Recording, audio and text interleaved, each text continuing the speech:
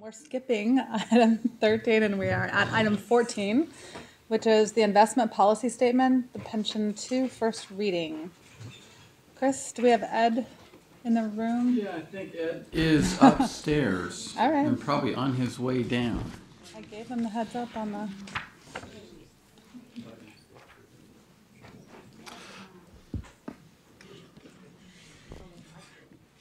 I can start out a little bit. All right. Do you want to wait for him? Well, I think the idea was to time it so that we could do this item. Yeah. So that, our members in the back could participate, and then depending on the time frame, we'll kind of end with this item. Okay. We'll take a break, let folks go off to client advisory, and then come back and finish our agenda. That was the vision. We'll see how it plays out. Very good. So why don't you go ahead and get started, Chris, and then Ed can join us Okay. as he... This is an item that was referred over from the retirement board at the July meeting.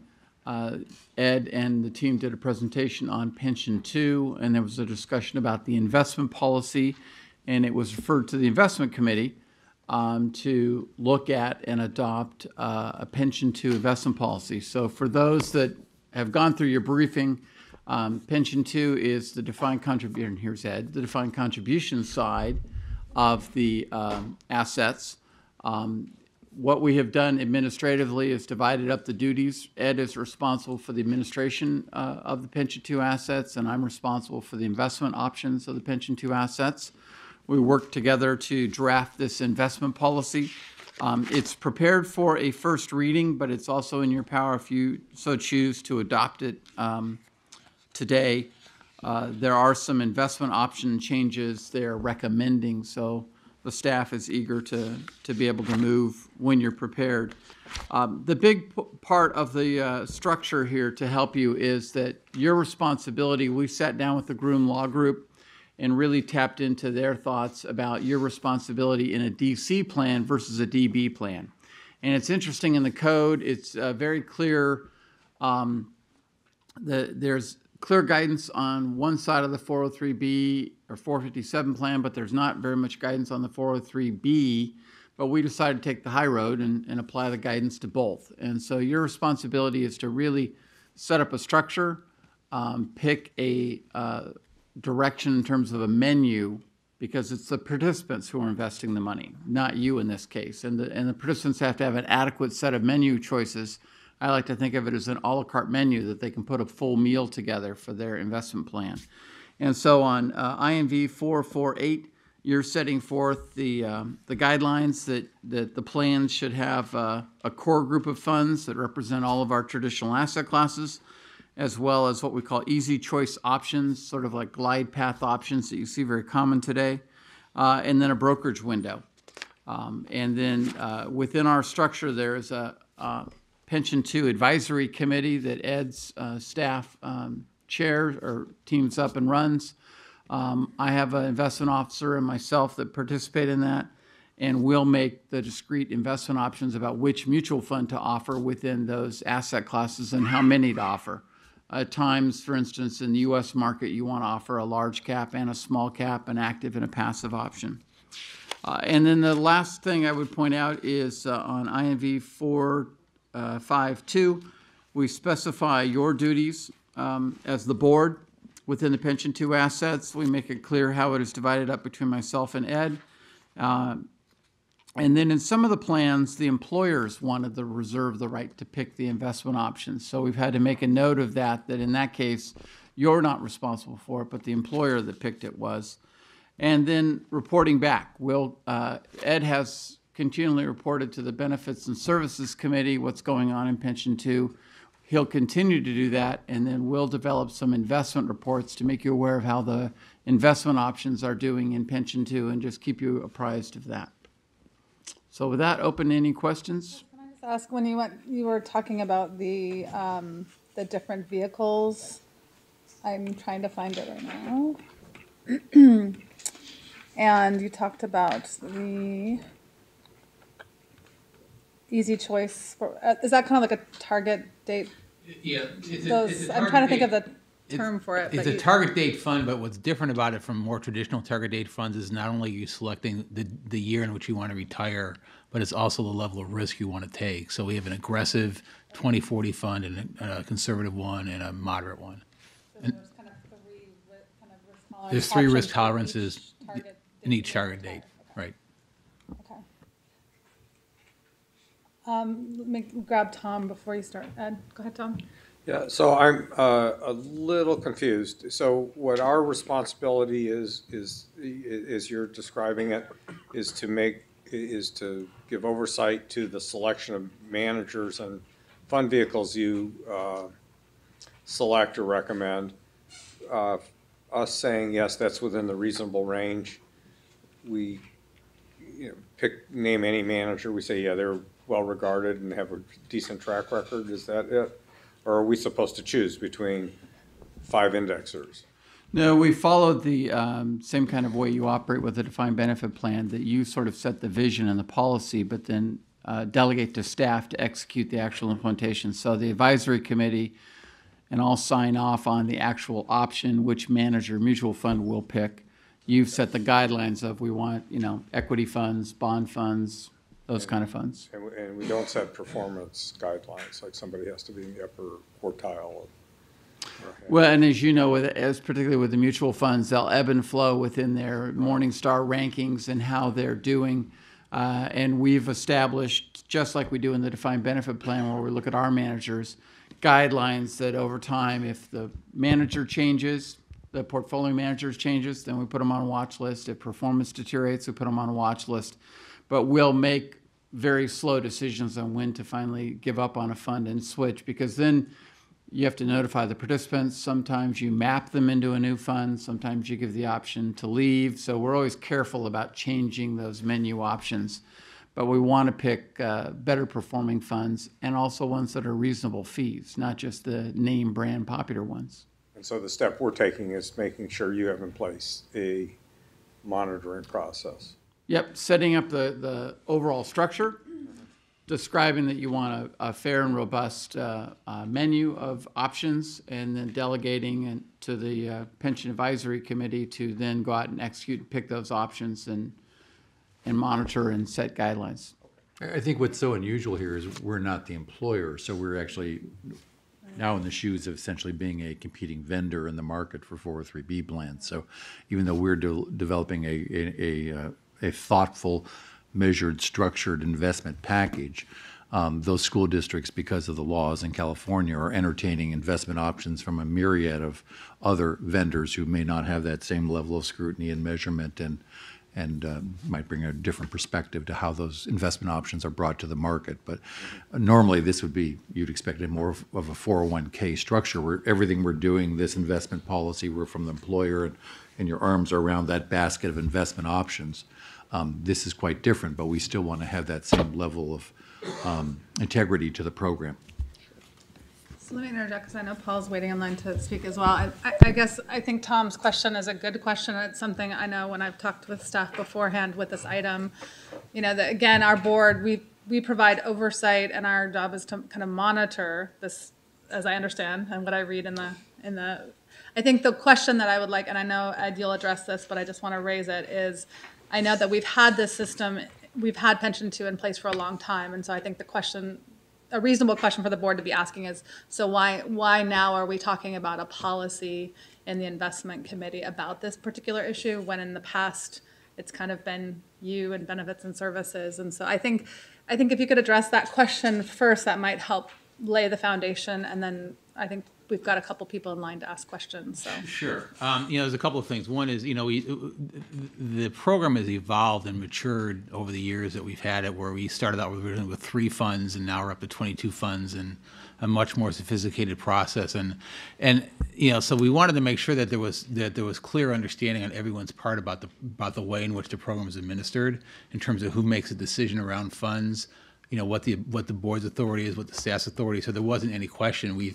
Over the years, funds have been selected by different means, and it wasn't clear. There wasn't a clear process by which those funds get established or get identified. The other thing is as it's grown, it's now close to about a $500 million program. we wanted to provide more visibility to the participants about the program. So on the website now, there'll be a lot more information about, what's on the watch list, all the funds, so that there's a lot more transparency about how the program operates. So we just felt it was sort of time to adopt what's considered to be a best practice of having an actual policy statement. And in the prior meeting, we came to the board and said, we think that what's most efficient is to delegate some of the authority to the staff. And the board decided that they wanted to do that other than adopting the policy statement itself, which they felt was consistent with their authority under the DB program. So we're just trying to be consistent with the way that the board and the staff interact now with the primary program. I love policies. So I think it's great that we're actually adopting it so that we have something to point to for our members or for anyone to be able to say, this is the document that substantiates why we do what we do. And my understanding, again, is, Ed, that you're looking at administrating and managing it, and then Chris in investments is looking at the investment options. That's the Right. division of labor. Okay, Right. so Paul. Yeah, I sort of have some of the same questions. Reading on INV 452, I'm again trying to get a little clarity as to what's the board responsibility and staff. It says that second paragraph under duties and responsibilities, the board's authority. If you go to the second sentence, to that end, the board and staff shall select, monitor, and oversee a diverse menu of investment options. I assume the board isn't going to be selecting the investments, but we're adopting policies, and I guess my question there is, it then goes on to say, investments with aggregate risk and return characteristics at any point within the range appropriate for long-term retirement savings. So who is defining what is the range of appropriate for retirement savings? Is that a policy decision of this board, or where does that come from? Again, that's largely coming from the advisory committee, where we have a consultant who's identified in the write-up, who works with us to develop the glide path. So they're identifying that within each type of asset class in the portfolio, how much would be in equity, how much would be in fixed income, how much would be in real estate, and so on. And we show that glide path. So that's going to be determined by the advisory committee working with our financial planning consultant. So the board is delegating to the Yes. advisory committee to make Delegating that to the staff, right, delegating to Jack, who's Staff delegating it to the to work advisory with. committee, right. Okay. Yeah, the selection, in terms of that one particular sentence, the board's role in terms of selecting is more selecting the asset classes that are identified on page 448, the equity, the fixed income, money market, inflation hedging, real estate, or real asset and socially responsible. The board identifies that can change, obviously, that you could select different ones, and then the staff would sort of take it from there. Paul, I would add, and I'm not a lawyer, so just for the record, I'm not a lawyer. So I'm going to lean on Brian a little bit. Part of that wording comes, I think, from Brian and the Groom Law Group, because it's similar to what we say about we have to operate the way a reasonable person in a like capacity would be, and that it's somewhat analogous to that language that you have on the DB side. This is sort of saying you have to provide options that are what are deemed in the industry suitable for long-term investment options. Is that a fair way to describe it, Brian? Well, actually, I think I hope getting more to Paul's question, this is similar to the investment policies. In other words, the board has responsibility, but has delegated part of it, and this language in here reflects the oversight role of the board and to keep staff responsible to the board for these decisions, and that's what the language reflects. And then the general fiduciary standard is the same as the one that's found in the statute. So it is very similar to the way you do investments through policy as opposed to individual selections. Okay.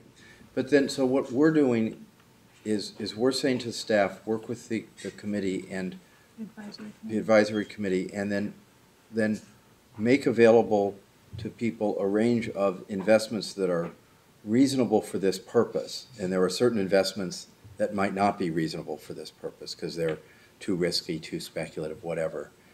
but then our responsibility is actually within that range of reasonable investments to give people a wide variety of investment options to choose from, because our responsibility isn't then to pick their investments, but to give them a wide range of opportunity. Okay, thank you. Great. Michael. The previous question and answers are very helpful, and I guess my one question is, how does the self-directed brokerage window fit within that? It's simply just a choice that it's an options available to them. We make it very clear that we don't in any way endorse the individual investments that are in the window, but it's a fairly common tool that's available in DC plans where a participant can say, I don't like any of these core options. I want to have money in, say the T. Rowe Price or whatever it is that they want that particular fund. It's available to them. Do we, when I say we, I mean CalSTRS, do we retain any exposure with respect to that investment portfolio? I would defer to Brian, but it's very clear in the material that in no way, shape, or form, in the entire program, it's made very clear that the participant is taking on all the responsibility for selecting options. But in that particular one, the CalSTRS is not taking any responsibility for the fund choices that are available. CalSTRS is simply saying, here's 5,000 mutual funds that are provided for the brokerage window. You're completely on your own in terms of what you select. We're not making any judgment about the quality of any of those. Yeah, my question is really directed to Brian, and it's based on similar type structures that I've seen in the private sector where, and this is strictly under the private sector, as I recall, that the trustees of a private pension plan retain fiduciary responsibility even if employees or participants have full unfettered discretion to pick anything they want unless certain very restrictive criteria are met. And so merely saying you're on your own isn't sufficient. So I just want to make sure that we have vetted that issue carefully. We have vetted it carefully, Michael. One of the issues that came up in the drafting of this was whether or not we wanted to specifically add to that language. It's on the bottom of page 449 about the self-directed brokerage window. We talked about they're not selected, endorsed, or monitored, and the issue came up whether we wanted to specifically say to assume no fiduciary duty, and that was a discussion. That was certainly my suggestion, and that may need to go into another version of this. Yeah, I asked the question with no claim of knowledge about the legal standard. I'm good. You good? Okay, great. We've got Tom. Thanks. My last question on this is, what is going to be the process whereby we'll review this and satisfy the duties that are set out in this policy? What our plan is on the investment committee side is to come back to you annually with an investment report on the Pension 2 performance. As Ed said, there's already a menu of 22 options, and they have been in place for a while, so we'll be able to, there won't be a delay. We'll be able to come right up to speed with showing you the return of those and then how the participants have allocated their assets. And I believe, Ed, you already do a report for benefits and services. Correct, and we would normally do those. We'd be doing that in November. Normally, in the past, it's included performance information around the core funds. We'll have to sort of figure out what's the best way to sort of divide that and make it more efficient. And then the policy statement itself will come back to the investment committee every year for whatever revisions are appropriate that the staff would be recommending to the committee. I guess the other thing that would be of interest would be investment alternatives added and subtracted. Changes, modifications. And my understanding, Tom, and to the committee is that you've brought this to us today as a draft for input, feedback, and that we could move it to an action item and approve it today, or we can ask for it to be brought back to us in November and approve. So I guess I want to get a sense of the committee. Are we ready to, can we move it as an action item and approve it today? I'm Do comfortable people- with the current structure. Okay. All right, so I don't know if I've officially just changed it into an action item. Can we just do that? Absolutely. Okay, so it is now an action item, and let's go ahead and, we're voting to accept Well, this I'm as a policy. so moved. Second. All those in favor, aye? Aye. Opposed? Okay.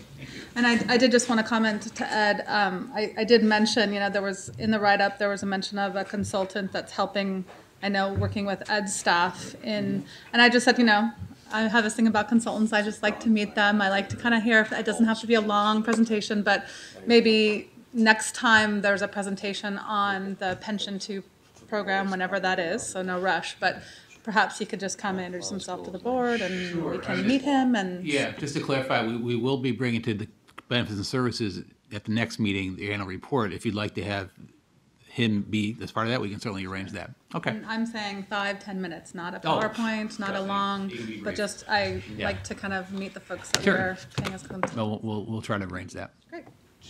All right. Yes. Sorry, go ahead. I just wanted to let the committee know that you don't see Ian Lanoff in the audience, but Right. two of Thank his attorneys, two of the attorneys from Groom Law are in the audience, David Levine and Julia Zuckerman. Right. And David worked on this policy, so I just wanted you to know, in case someone wants to hear from Fiduciary Council, they are here. Yeah, I hear Ian is in Spain or somewhere. I Some- feel he someplace wanted to where- go there instead of hang out with us in Sacramento. Someplace I don't know more important than why. here, if you can believe it. Great, thank you, Brian, for that. I really appreciate it. It's good to have you guys here. Thank you. And with that, we're going to finish item, what is that, 14? And we'll break and we'll take maybe a 15-minute break or so that the client advisory can get started. Ed, you're free to lead your meeting now. And we'll take a 15-minute break and we'll come back at 20 till 3 and finish up our items. Thanks. Going to our public comment. So I know it's a journey today. We're at 16A and we will also, Brian Bartow, our general counsel, will remind you we'll have another opportunity to participate in public. But we do have some colleagues here who have some travel constraints, so we want to take time for them to speak. And I'm loud enough without it, so. But I did want to, I know we've seen other colleagues from Unite Here. We have Jim Baker here today from Unite Here. And perhaps, Jim, you can introduce the folks that are going to be speaking for us today. Very good. I'm going to actually not say anything, but just directly introduce Victoria and Mireya from the Phoenix Hyatt, which is owned by the California Smart Growth Fund, in which the California State Teachers Retirement System is a large limited partner, and which is operated by PCCP LLC, one of the sort of more significant real estate managers for CalSTRS. Jim, do you mind just commenting about the resolution with the national Hyatts, but then the issue? Yeah, I actually bullet handed point. out to folks, to the board members during the break, just a short press release about the resolution of the dispute between Unite Here and Hyatt, and we're very happy to say that the dispute has been resolved nationally in a number of properties, and these guys are going to talk about it. The issue turns on the specific owner of the property, in the case of the Phoenix Hyatt, PCCP, saying that they are supportive of folks having a fair process to organize that their employer, Hyatt, has already agreed to. So anyway, that's sort of kind of where we're at. Is it's these guys will talk about it more, but it's essentially the ball is in PCCP's court. Do you want to, Victoria, and you want to come on up? We have a translator as well, Emmanuel Martinez, so thank you.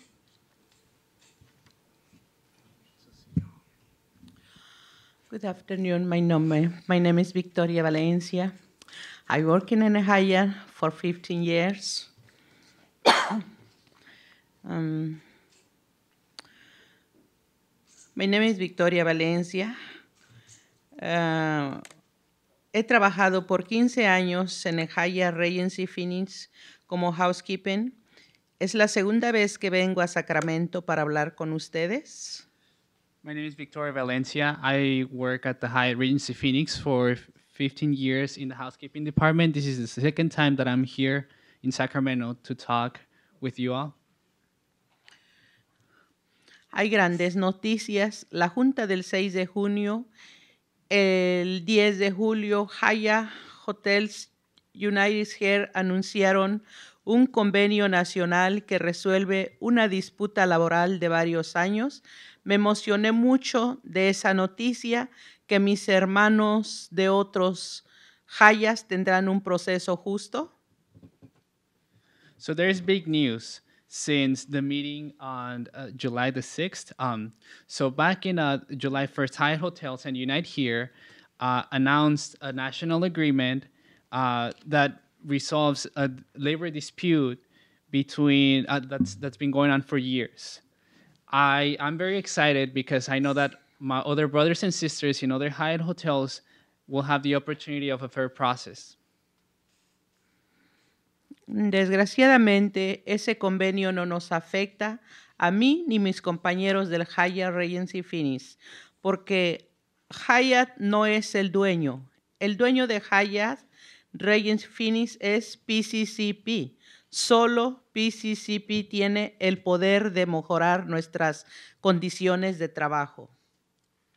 Unfortunately, this agreement does not affect me, my coworkers, and I at the Hyatt Regency Phoenix because Hyatt is not the owner. The owner of this Hyatt is PCCP, and only PCCP has the power to better off our working conditions. El mes pasado, mis compañeros y yo tuvimos la oportunidad de hablar con Bill Lindsay, dueño de PCCP. Él nos dijo que la disputa laboral sería malo para el negocio del hotel y que él quiere hacer dinero y atraer turistas. Nos dijo, si los trabajadores quieren una unión, deberán tener una. So about a month ago, my coworkers and I had the opportunity to speak with Mr. Bill Lindsay, owner of PCCP. He told us that the labor dispute is bad for the hotel business, right? And that he wants to make money and bring tourism to the hotel. Also, he told us that if the workers want to have a fair process and want to have a union, they should have one. Yo escuché todas las palabras, pero PCCP no ha entrado en ningún acuerdo. Si el proceso es aceptable para Hyatt, porque PCC no lo está aceptando. So I heard all these words, but PCCP has not come into an agreement. And if the process is acceptable for Hyatt, why PCCP is not accepting it? Cuando regresé al trabajo después de habernos juntado con el señor Lindsay, mi supervisora me preguntó cómo estaba el clima en California. Desde que regresamos de California hace unas semanas, nuestra cuota de cuartos ha subido. La carga de cuartos es difícil de completar en 8 horas de trabajo. So when I came back to work after having met with Mr. Bill Lindsay, one of my supervisors asked me, how's the weather in California? So also, since a couple of weeks ago, since we came back from California, right, the room quota has increased. And this workload is just really hard to complete in an 8-hour shift. El señor Lindsay nos dijo que él piensa que un hotel donde se trata bien a los empleados es una buena inversión. Yo no entiendo por qué nuestra cuota de cuartos ha incrementado desde que regresamos de California, si ese es el caso.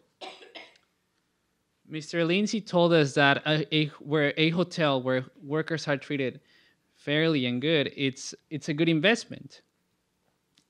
So that I don't understand why our room quota has increased since we came back from California, if that's the case.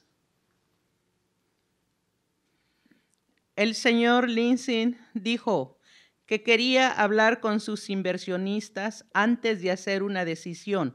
Sabemos que CalSTRS es el inversionista más importante para PCCP, por eso estamos aquí.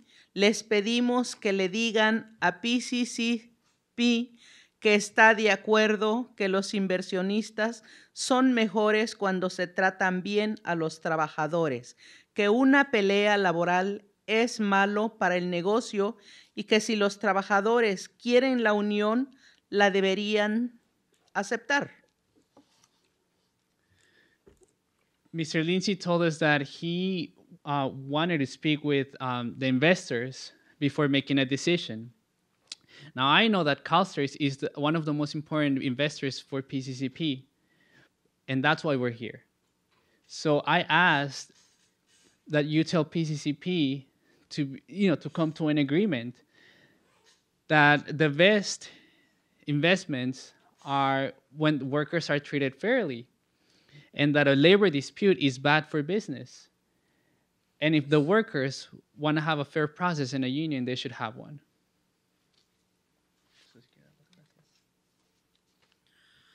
Muchísimas gracias a todos por su atención. Thank you. Bye. Thank you very much for your attention. Thanks, Victoria. And I believe we have Maria Mariscal. Good afternoon, Good afternoon, Chairman and Committee. My name is Mireya Mariscal. I'm a banquet server at Hyatt Regency Phoenix. I have worked for Hyatt Hotel for 6 years. This is the second time I have traveled to Sacramento to testify before you about Hyatt Regency Phoenix. There has been a huge development since last time I was here on June 6th.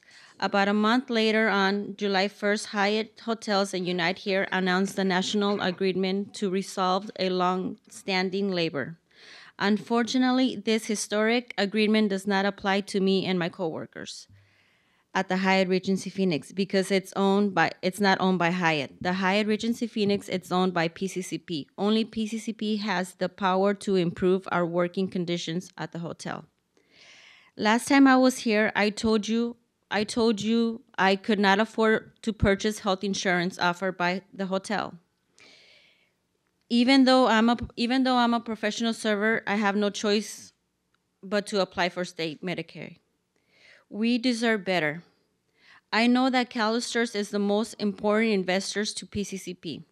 Please tell PCCP to agree to fair process at the Hyatt Regency Phoenix. If a fair process is good enough for Hyatt, why isn't good enough for PCCP? Thank you so much. Thank you, Ms. Mariscal and Ms. Valencia and Mr. Martinez for coming, and Mr. Baker from Unite Here. Chris, we'll direct staff to follow up on the request and report back to the board. Great, thank you. Thanks, everyone. All right, we are going to head back on our tour today. We're going back to item 8. So this is a chance to update the investment policy, which is our overriding. This is the big document that drives the defined benefit assets.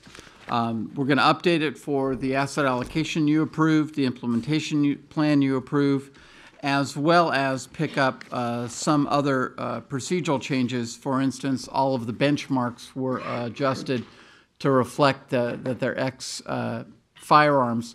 We realize that they're just firearms banned in the state of California, but that worked out to too long of a title, so we said firearms, and we'll note that in the appendix.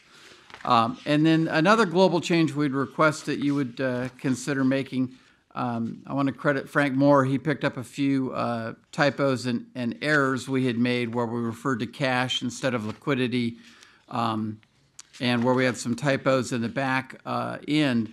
But also, we've had some discussions at the last meeting about ESG. So this would be page 130, INV 136. It is not noted as a global change, but I ask that you consider it today. ESG, when we started it, we called it environmental, social, and geopolitical because we were dealing with Iran and Sudan at the time. But now it certainly has become known in the industry as environmental, social, and governance. So we would like to make the global change that anywhere where we spell out ESG, we drop the word, replace the word geopolitical with the word governance.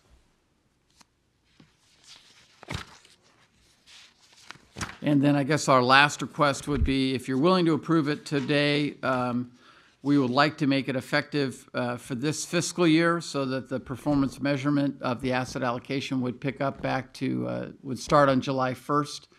It helps when it comes to not only your performance with PCA, but also your incentive compensation. It is basically where the asset allocation was at the time, so it's not a significant move.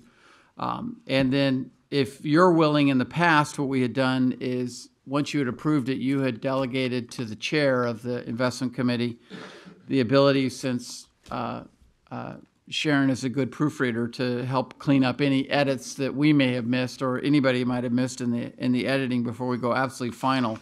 So she would have the final review to say it's ready to go. And open for comments or On questions. this item? Is everyone amenable? Oh, go ahead, Tom. Do you want to just chime in there, Tom? I was going to say I'm comfortable just moving it. And you're okay with the change, the governance? That was me if you didn't figure out the governance issue. So the universal change from geopolitical to governance, and I'll just take a look at it with staff. Great.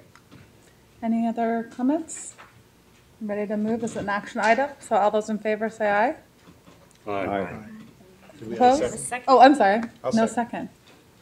You got that, Lamont? Okay. Have a second. All those in favor say aye. Aye. Opposed? Any abstentions? Great. Excellent. Thanks. That's approved. Chris? All right. Item number 9, Michelle, asset class policy revisions.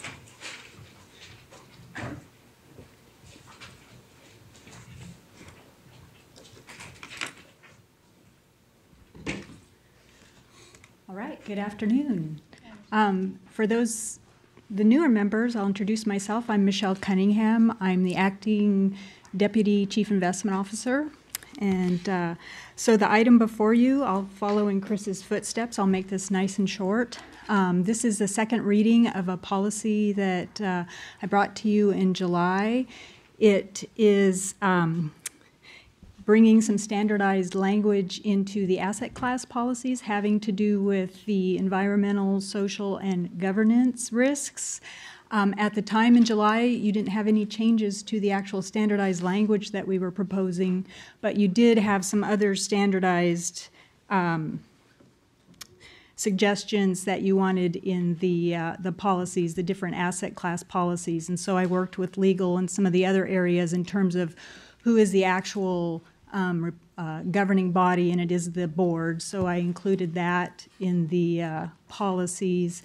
And then the Treasurer's Office had a good suggestion.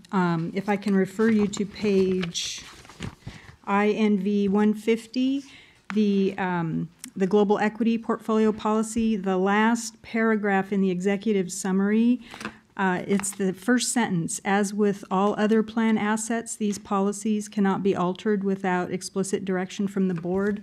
I'd like to suggest that maybe we include that in each of the policies. I just found the page. So I'm sorry. You're saying INV 150?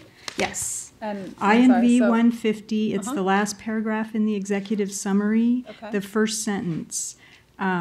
It's in a couple of the policies that, as with all other plan assets, these policies cannot be altered without explicit direction from the board. I'd like to follow the treasurer's recommendation, include that in all the policies. And, of course, do the global change for governance. And if I can either bring this back for a third reading, or if you adopt it today, perhaps have you review it, and then we'll put it into place. Is that amenable to here? Let's go. Let me get you, Tom. Did you click on one? I don't see. Oh, there we go. Go ahead. Well, I'm comfortable moving this at this point. So to move it ahead, and then I'll take a look at the edits along with the document that Chris talked about. Second. Okay, got the second now. So all those in favor say aye. Aye. Opposed? Abstentions? Great, it is approved. Great, thanks, Michelle. All right. I was going to say, I believe we're on item 13 now. So, Michelle, an update on our internal, external asset management. And I have a couple folks joining me, and we don't have a long presentation since we are item 13 of 21. I just wanted to introduce a couple of the staff to you that have been very involved in implementing some of the internal strategies. And so I will start with my left, and you're going to hear a theme as I introduce the staff. This is David Murphy, the Acting Director of Global Equities. I have Paul Shantic, the Acting Co-Director of Fixed Income, and Glenn Hosokawa at the end, the other Acting Co-Director of Fixed Income. We had a couple retirements in the last year or so, and so there's this is the team that's taken over the fixed income and equities portfolios. And so basically, this is an information item. We just wanted to close the loop on some research that was done a couple years ago, actually probably this month or so. And the research was done to look into what our peer groups were doing in terms of internal management. And so we looked at not only large public plans in the U.S., but also globally. And so from that research, we came up with what we felt was not only best practices, but what was really a good framework for CalSTRS. And we worked with PCA on that and came up with the matrix that is in the attachment to the item 13 that you have in front of you. And so once we did the research and developed the framework, then we applied that across the portfolio to any new and existing strategies that we thought fit. And so after making the presentations to you, we came up with a series of recommendations, and you approved that we go ahead and move forward on several of those strategies. And so what we have provided you in your attachment or your item today is just an update on the 3 strategies that we were able to implement. And so I guess the most important thing that we'd like to leave you with today is that going forward, if we have the resources and the budget, we will continue to use the matrix that we prepared and go forward with those strategies. And where you'll see that is in the ongoing reporting. In fact, you've already in the semi-annual reporting for the investment managers, you will have seen the performance and the activities of these strategies already. And then you'll see them in the quarterly reporting that we do. If we don't have the budget or the resources, we will definitely come back to you. And I guess I'll just leave it with that and leave it to any questions you might have. And I might say David, of course, was responsible for the internal global equity strategy, Paul, the high yield strategy, and Glenn, the currency strategy, if you have any particular questions. With that. Are there any questions from the committee? I think, oh, go ahead, Chris. You have a question? I'll answer your question first. Because I know that I had a discussion with a board member on this. So, David, INV 434, I didn't prepare them for this. It says the internal cost is 0.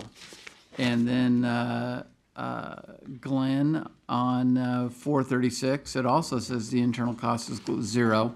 How could we run money for free? How could that possibly be true? You know, it probably should have been additional internal management costs? Because Answer to that. we have the existing resources to run these strategies, so that's the reason why it was zero cost. It should have just been additional cost. So there's a cost because we're paying people's salaries. Right. It's an existing cost that we already had. Okay. Great. Paul? So when we consider the budget request tomorrow for some additional investment staff positions to run money internally, That's what we're talking about. why? Yeah. Explain the difference. Paul like zero. And I'm sure you've seen it in the write-up. We haven't had any new investment positions for a couple years now. And so a lot of those positions are to catch us up from the last couple years and for additional internal management. And I should probably let you speak up, but in global equities, to move us forward toward more internal management, specifically in the global equity portfolio. Do you want to? And specifically, and I mentioned it in the quarterly video, that we want to bring in non-U.S. passive in-house. And that would require additional resources in the future. Because it would be a It's new. a completely new strategy. new Right now, we're strategy just that we bring in. running a Russell 3000, which is a U.S. Right. strategy. This would be bringing in non-U.S., which would be 23 different countries and some odd currencies. So it would be a different effort, and we'd probably need additional resources for that So to endeavor. increase the amount of money we manage internally in a Correct. Russell 3000 strategy doesn't necessarily require more people. It just requires every time we make an investment to make a larger investment. But it's the same investment, the same amount of effort to. Right. Okay. Yep. And just to give this board a bigger picture, because I can see a lot of you weren't here when we firstly did this in '09. We looked at internal versus external management, realized we were at about only about a third of the assets. And what you have to realize is because the investment office is only about 30 years old here, we were born out of PERS and started 100% external. And so it's been a slow move to bring assets back in-house. When we looked at our global peers, we found that they averaged between 50 to 60% internal and had more cost savings because of that. So we've been in a process of running fixed income internally for about 2 decades now, and a little bit of the U.S. passive. And we came to you with a plan. That matrix Michelle just said, you approved. We had step 1, step 2, and step 3. Step 1 was we can do this within our existing capacity, no added cost. And that's why you see this. Step 2 was we'll probably need additional resources in terms of software, equipment, things like that. But then step 3 is we'll need people. And we realize here in our budget that's much more of an intense request. So you told us to implement all of step 1 and start moving on step 2, which is our report back. It took us longer than we thought to get all of step 1 done, but we've done it. Now what you'll see is our budget request tomorrow, which is to help us get into step 2 and then even some of the steps 3 strategies where we would be able to terminate or pull money almost away. What Alan recommended is don't pull all the money away from the external manager. Keep some there as a backup, but you could move 90% of the money in-house, and that's where you see our cost savings. We think we'll see even more cost savings in some of these strategies because a couple of them would actually be new, or we'd be hiring a manager at today's prices versus paying internal staff.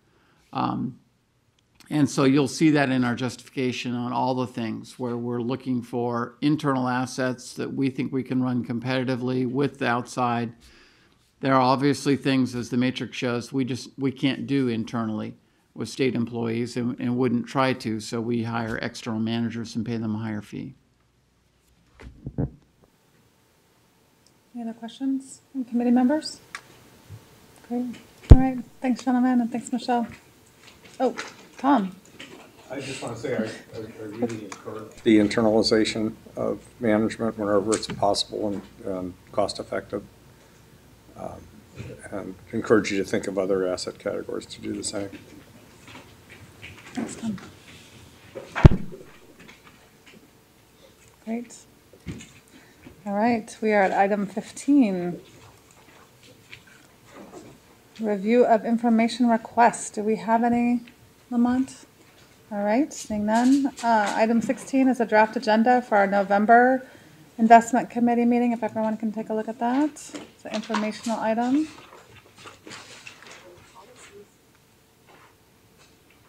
I will, Is there anything we need to add to that? Sharon, yeah, I will coordinate with Ed. If he's doing the pension two report for benefits and services, we'll see what we can just break out from that and bring it to you for the investment side, so you can at least get a glimpse, because not all of you are on benefits and services.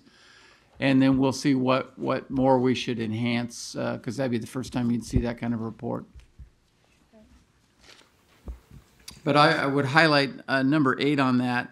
We're really, when I realized we have 2 new board members, in June, we had a very robust, healthy discussion about active passive management. We had a panel discussion with a full active manager, enhanced manager, a passive, and a diversity manager.